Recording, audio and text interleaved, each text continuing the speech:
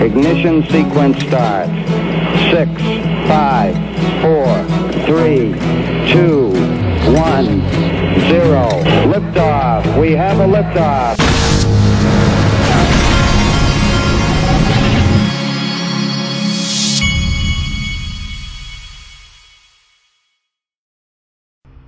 Hey everybody, this is the Digital Asset Investor, and yesterday was an extremely long travel ball day. I was up at, I think I was out of here by 7 yesterday. I had to go up north, and we ended up playing 2 games right out of the gate. And then they won both games, so then we had to play at 4 o'clock. Then they won that game, so they had to play in the championship. I traded up spots with my wife, and she wasn't home until, I guess, 8:30 or 9. But my 10-year-old did get a ring, and he got the most valuable player as a hitter. He switch hitted, so he got hits on both sides of the plate. He was 5 for 8 on the day, I believe, and played really good first base. I saw him throw at least 2 or 3 guys out. He's on his way, and I told him, I said, look, you see how hard your 17-year-old brother's working? You're heading into that stage where you got to decide how serious you want to be.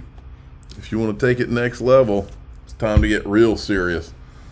Okay, check this out. This is a Zero Hedge article I thought was great. A new era of gold. Estimated world gold holdings reach record. This was the best quote out of the article to me. In a previous article, I speculated gold could reach $8,000 in the next 10 years. In context of increasing geopolitical tensions, a weaponized dollar and sky-high debt levels across the globe historically alleviated through inflation, central banks will continue to buy gold in the foreseeable future. You know the drill, folks. Miles Franklin is my new sponsor. You can, you've got to call them or email them to get the best prices, is what they told me. Use code DAIGOLD. info@milesfranklin.com is the email. 952-929-7006. And Subjective Views created me this cool little graphic to use because they were embarrassed for me because I was just using a Google Docs, like typed out some words because of the technological prowess of this channel, right? More like technological joke. Now, gold is one thing, but why do we need gold? We've got Brad Sherman. You trust him, right? Because he's been negative on cryptocurrency, but now he thinks we need a CBDC because the government works for the people, right? According to him, they do. Want a system in Crypto Darren, in which huge amounts of money are made and concealed. And they describe the U.S. government as Darth Vader. No, it is not right for all the power in this world to be in the hands of the crypto bros. It is appropriate for the American people and their democratically elected institutions to have a role in in finance. What is the effort of cryptocurrency here? I think it will be unsuccessful, but it's trying to become a currency. One of those efforts is to try to make the dollar as impaired as possible because that's its competition. To do that, try to prevent the dollar from being digital. Now, I'd prefer a digital system run by a private banking system. That is our current you kids with your loud music and your I don't know if we've got some I don't know if that's copyright stuff, so I'm going to stop there, but you get the picture. We know where this guy's coming from. We also know where this guy's coming from. Michael Saylor has acquired an additional 5,445 Bitcoin for $147.3 million at an average price of $27,053 per Bitcoin. Folks, there's only 2 destinations for Michael Saylor. He's either going to be the richest person in the world or the richest company in the world, or padded cell. There's not going to be an in-between for this guy. I think the history books on him will prove me to be right. Now, Digital Perspectives, Brad Combs uncovered a very interesting clip this morning. This is David Schwartz in the early days. This is he says, we know XRP is not a security today, but it was very different 8 years ago. How far we've come. This is a great candid clip from Joel Katz, David Schwartz. Listen to the clip. Let me ask you, David, do you yourself hold any XRP? I do, actually. I hold, I think, something like 16 million XRP. Good Lord, man. 16 million. Well, you know, it's funny. I would hold more, and I think the risk reward makes sense. I mean, like if it's a 50% chance that it'll double, it's a good investment, right? Sure. The problem is my job, my stock options, to some extent, my professional reputation. You know, like how many eggs can I put in that one basket? You know. No, that's true. Hey, let me buy $1 million from you. How much for $1 million, man? I don't know what so the price has been like a roller coaster. So it's like 1.4 cents right now, and it was up at 2.5 just like a month ago. Oh wow! And it's been as high as 5, and it's been much lower. I can't figure out what the price depends on. It doesn't seem to correlate with our announcements. I mean, like we've had major announcements. We announced that we added to the board of directors a former director of the President's National Economic Council, and that didn't seem to have much effect on the price. And we announced big partnerships, and it doesn't. And then all of a sudden, for no reason, the price will just suddenly jump up from half a penny to 2.5 cents. Wow, that's weird. Totally don't get it. Have you been tempted at any point to sell off a certain percentage of your XRP? No, not really.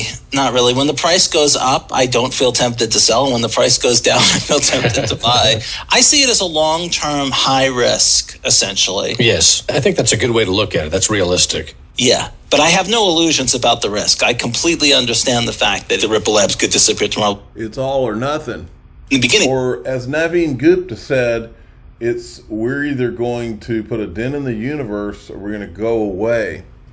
They did not go away, folks. Didn't even know if what we were doing was legal. You know, people were arguing that things like Bitcoins were inherently counterfeit and that they were violations of various federal laws. We don't have that fear, but I always had this sort of philosophy, like we could disappear at any minute, and that hasn't faded as quickly as perhaps it should.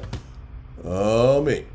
Look at Stefan, or Mr. Huber, that is. Consensus somehow managed to delete all of the screenshots of their old pre-2023 website from the Internet Archive.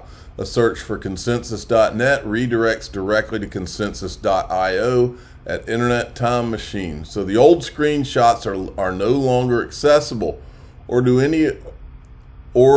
any of you manage to do it? I don't know what that means. Okay.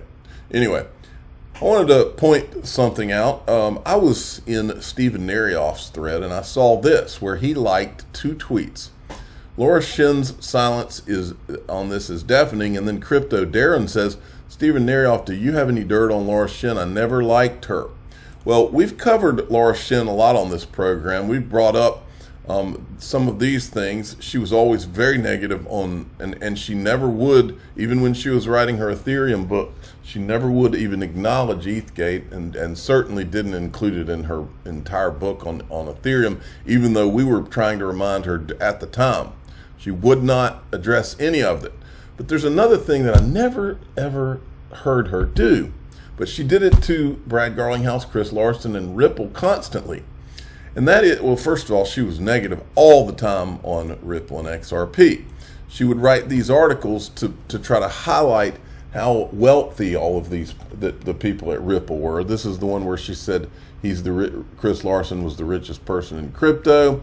And this was at the height of, let me see, this, yeah, both articles about, look how, if that's not an article worded for a specific purpose and to put out a specific message, I don't know what is.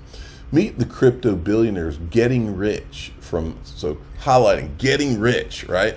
Both of these were written at XRP's all-time high, right around that time. Now, do you remember what Tim Draper said? Listen, the beginning is Tim Draper, and the second is Laura Shin at Consensus, the conference in 2018. Remember when Tim Draper said this? They adopt the technology. I think. No, that's at the end. They will adopt this technology. No, this is the last thing they do. No, yeah, it's after the press planning, They plant the press stories. I've said this before on my podcast, Ripple, the company, they're definitely probably one of the leaders when it comes to enterprise blockchain. They are kind of like massively wealthy in addition for creating this extra cryptocurrency that they hold like 60% of the supply or something like that. And it hasn't really gained adoption. So meanwhile, they're you know, because they're all becoming very wealthy off of it. So we'll see if they can, you know, make it live up to the value that it has. Now, folks, I've watched politics my whole life, and if I've learned anything, these political machines in politics, they have what's called talking points. And these talking points are put out across these political organizations, and all of the people repeat those talking points. And if there's one talking point that I've heard about Ripple for years now, it's Ripple, the company, great. XRP, I just don't get that. How many times have we heard Mike Novogratz say that and all these different, and I watched it over the last few years and I was like, man, they've got talking points. And then Tim Draper here says that you plant your media, and I'm not saying Laura Shin's a plant. I'm just saying this is how political operations work. Well, if you were in a race for a global reserve currency, do you think there'd be any politics involved in that? So I asked Laura Shin because I'm curious. Hey, Laura, can you direct me to the article's video where you highlight how wealthy the Ethereum Foundation, Consensus, Joseph Lubin, Vitalik Buterin, and other Ethereum founders got off of Ethereum even before they had any real adoption? Any videos of you trying to get to the bottom of who the disguised whales from the ICO were and how wealthy they got and how much of the supply they control would be great too. Below this video are your highlights of the same with regard to Brad Garlinghouse, Chris Larson, Ripple. Also, you wouldn't happen to know who some of the ETHgate media accomplices were, would you? These are all honest questions I have. Maybe Laura can help us. But so far, ever since Stephen Narioff showed up, we can't even get her to say a word. We haven't heard anything from Mike Novogratz either. This is from Wheezy. I'd like to get Stephen Narioff's thoughts on this too. The big decision the SEC is wrestling with now, and I don't think we're going to answer in a short period of time, is Ethereum. And my gut feeling is they're going to say, well, it should have been a security, and it was a security when they did their ICO, but now it's a utility token, and so we're going to let that go. Is my gut feeling is what's going to happen. That's his gut feeling before the Hinman speech ever happens. Now this is interesting. Mr. Huber's stirring up trouble. I love it. Based on internet searches, Bing now defines a 75% probability that Bill Hinman will be prosecuted for corruption, conspiracy, or treason. Wowzer. The prompt: create a table with a probability rating from 0 to 100% and rationale that the following individuals could be charged by the U.S. government with corruption, conspiracy, or treason. Vitalik Buterin, co-founder of Ethereum. Joseph Lubin, co-founder of Ethereum. William Hinman, former SEC director who gave a speech on Ethereum. And Bill Hinman comes in at 75%. It looks like Lubin's 25%, which I think is low. Vitalik Buterin is that 5% or 3%? I can't read, it's small. But anyway, you get the point. I'm the digital asset investor. I'm not an investment advisor. This is for entertainment purposes only. Please subscribe. Hit the like button. Tell your friends and family that Bill Hinman came in at a 75% probability of being prosecuted for corruption, conspiracy, or treason. Wowzers. Thanks for listening.